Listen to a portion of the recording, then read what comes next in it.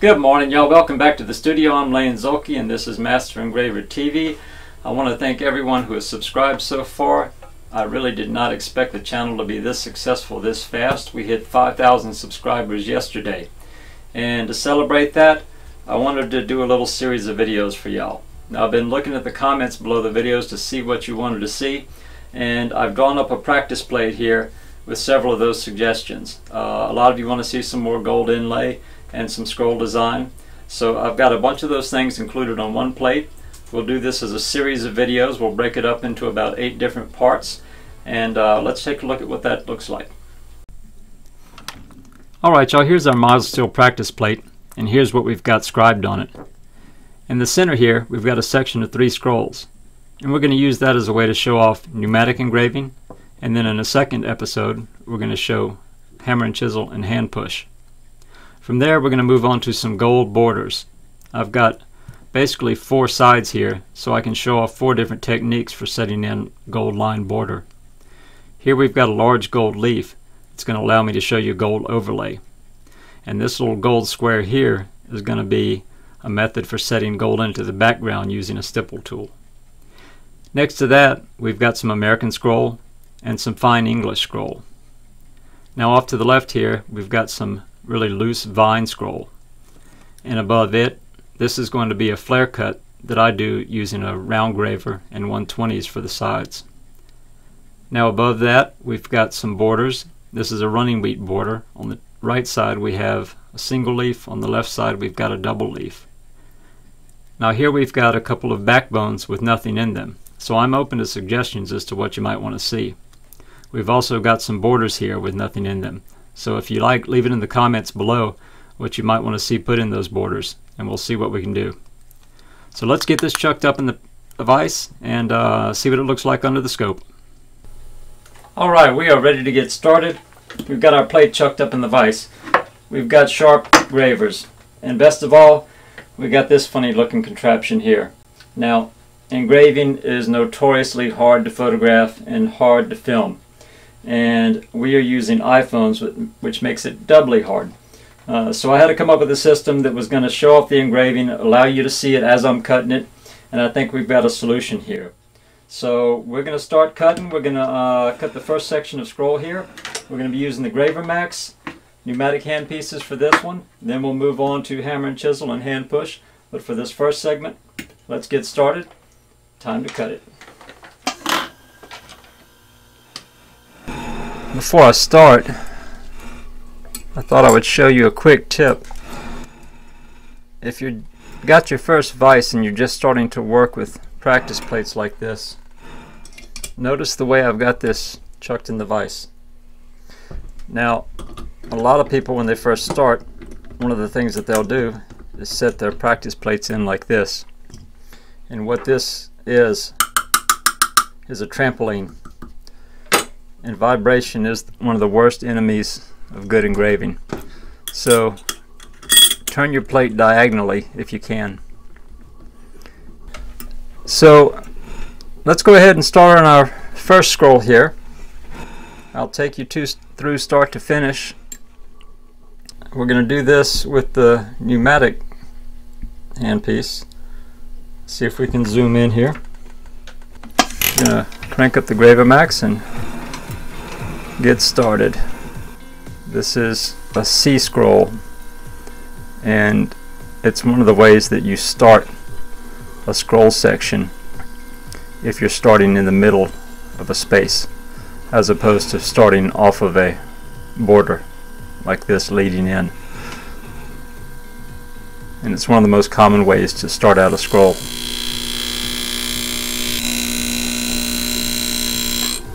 Now as you're rotating, you want to make sure that you stop the graver whenever you stop rotating. Don't push it any further than you can push your hand.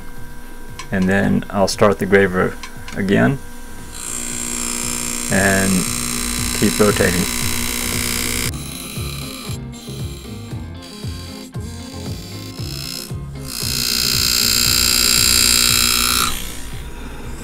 And there's our main backbone. So let's start our first leaf section here.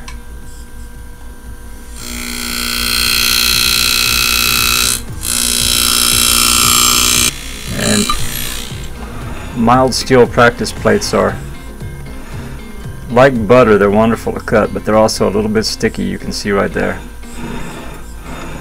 So let's come back in.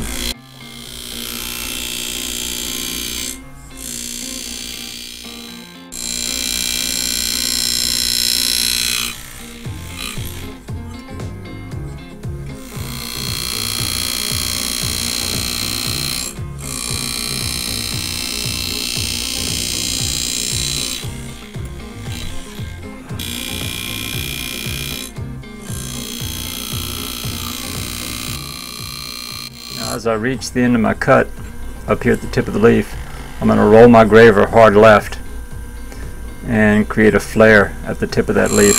It'll give it some depth.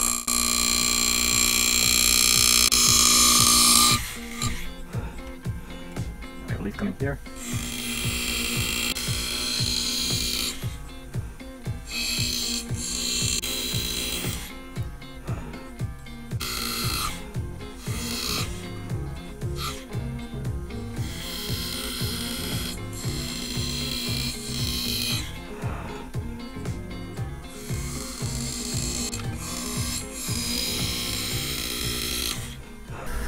One of the things you'll notice about this piece is the consistent backbone width. Let me zoom in a little closer for you. As I cut, I'm maintaining a consistent width here. We don't want to get closer and further away.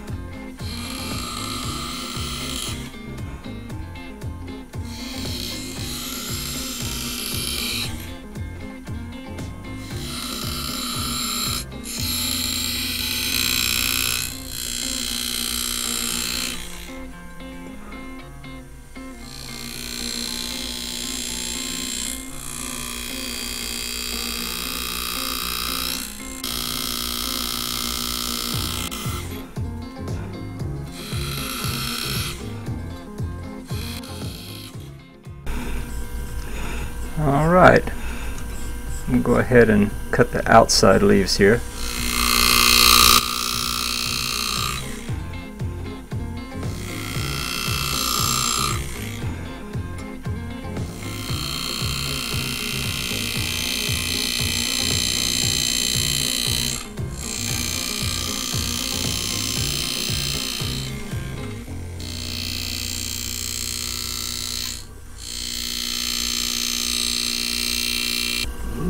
Alright, so there's the outline of our scroll.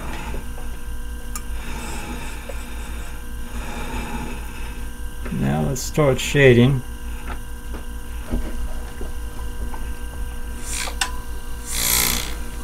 This is where we create depth in the piece.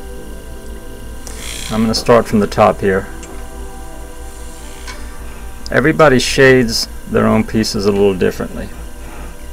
Everybody's leaves are shaped a little bit differently. If you're just starting, you'll probably sort of mimic somebody else's work a little bit. And it's okay to mimic people's work at first. Eventually your your work will start to take on a life of its own, and that's the goal. To have something that people recognize as being cut by you.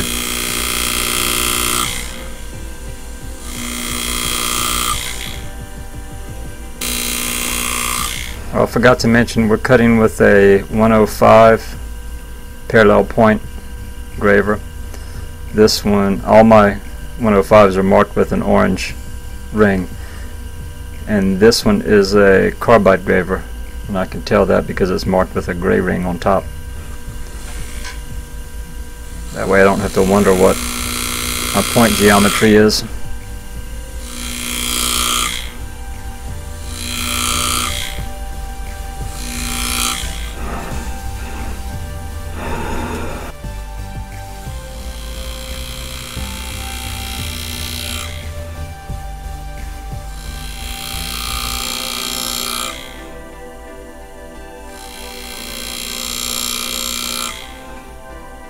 consistent, even spacing here.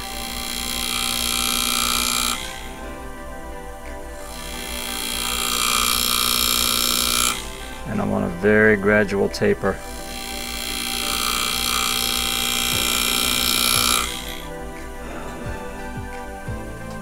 From the start to the finish.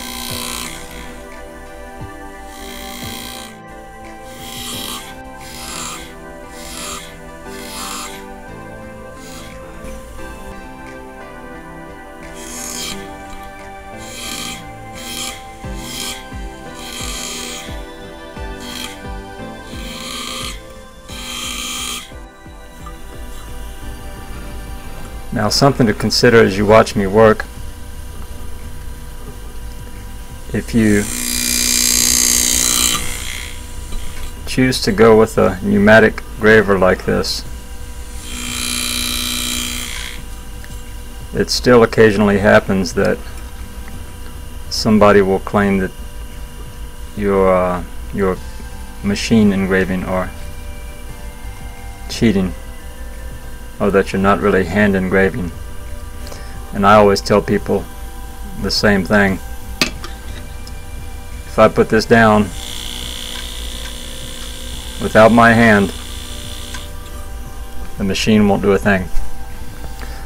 The only thing that this machine does is drive a little piston inside the handpiece, which helps drive it forward, and that just saves me from having to push. And granted, it is easier. It saves wear and tear on my shoulder and my elbow, my hand, but I'm still controlling the graver with my hand.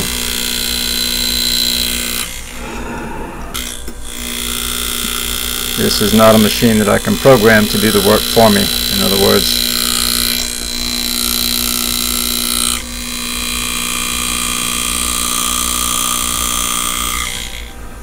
And when people ask me why does hand engraving cost so much, I just let them watch one of these videos.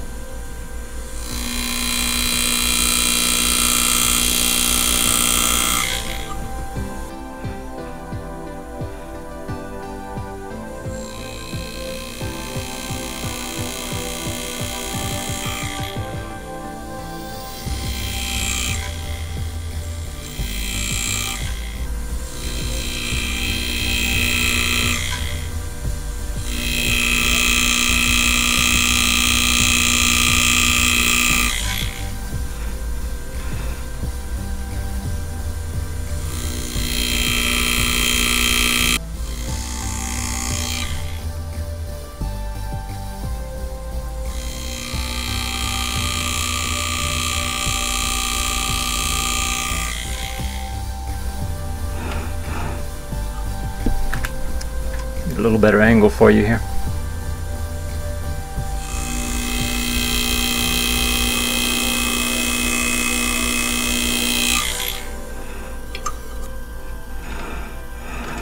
There's our first section. Now, normally I would remove my background first, and then I would do my shading, but I got a little excited to show y'all how this works and did the shading first. So let's go ahead and remove the background. I'll tell you what, let's do a different type of background here. Let's do a line background. That way we don't have to drop it all the way down. And we'll show you background removal on another video. Some people will put layout lines ahead of time, but we're just going to eyeball this one.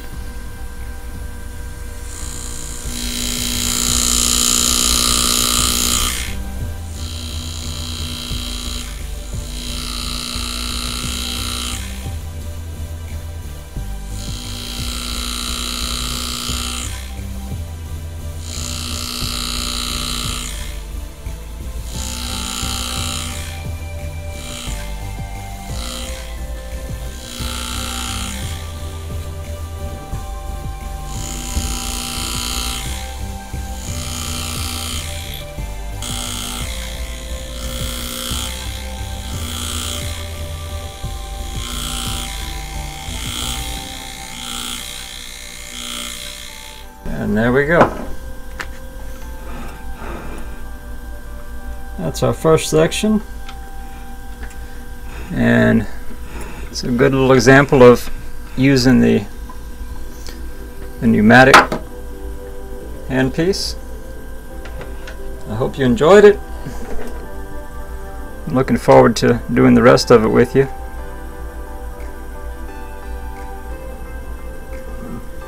I add one little leaf here just for some balance on the bottom.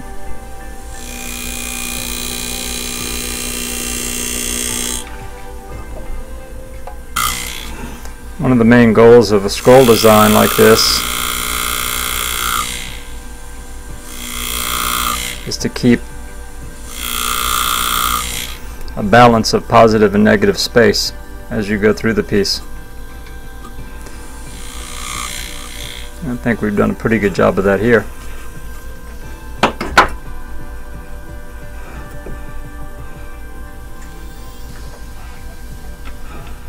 So I hope you enjoyed it. We've got a lot of stuff planned on this plate. Y'all stick around for the rest of it. We'll do this in a multi-part series.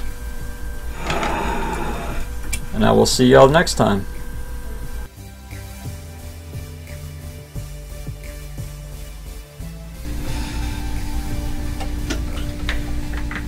Well, I'm really happy with the new filming rig and the images we're getting from that.